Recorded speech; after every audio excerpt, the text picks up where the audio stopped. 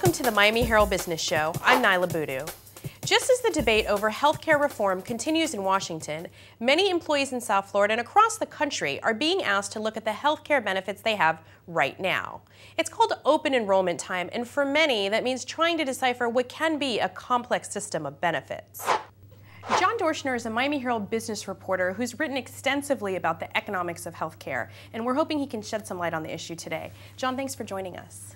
Good to be here. So the first question I have is, obviously it's open enrollment time. A lot of people are looking at their healthcare costs. Many people may be in a situation where their salaries may be cut or they're not making any more, but their companies are asking them to pay more for healthcare. So how do you be a smart consumer about your healthcare costs? Well, there's a lot of complicated answers, but simply primary care is best. Take care of things before they become expensive emergency room problems. Generic drugs are much better than branded drugs if you could do that. And flex savings accounts, for those that are offered them, can give you a lot of tax savings. What's a flex savings account for people who may not be familiar with it? Flex savings accounts are offered generally through employers, and you put aside dollars before taxes. They can only be used for health care, but you don't pay taxes on that money. So if you have a $500, let's say, each year in health care costs out of pocket, you'll be saving $150, $200 in taxes. And do people not use it as much as they should? Well, I know at the Miami Herald they were telling us that only 16% of employees use flex savings accounts, and which is a no-brainer that they're good for almost anybody. Okay, thanks. So obviously a lot of people are enrolling in their healthcare plans. I wonder if now that they have those plans and they're looking at them, if that's had any impact on the national healthcare debate across the country.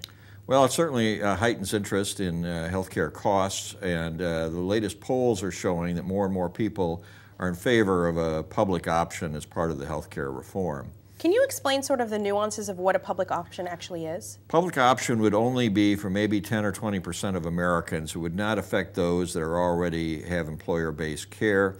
There could be a lot of variations on this. There's many proposals, but what it involves is the government insurance, a government insurance option, which could be part of a Medicare-like thing, or it could be separate. Okay. And how do you recommend people kind of stay on top of the debate and kind of learn more about it and educate themselves about it? Well, the Miami Herald and MiamiHerald.com certainly are doing things. There is a number of websites. The Kaiser Family Foundation, KFF.org, also is keeping very up to date with the different proposals. Great. Thanks so much, John. You're welcome. That was the Miami Herald's business reporter, John Dorschner. Last week, the House unveiled its ideas for how to reform healthcare. It's an almost $900 billion package of legislation that now needs to be matched up with what the Senate's working on. If you want to take a look at some other websites that are trying to educate people about the healthcare debate, check out what John Dorschner talked about, the Kaiser Family Foundation's website. Thanks for watching. For the Miami Herald Business Show, I'm Niala Boodhoo.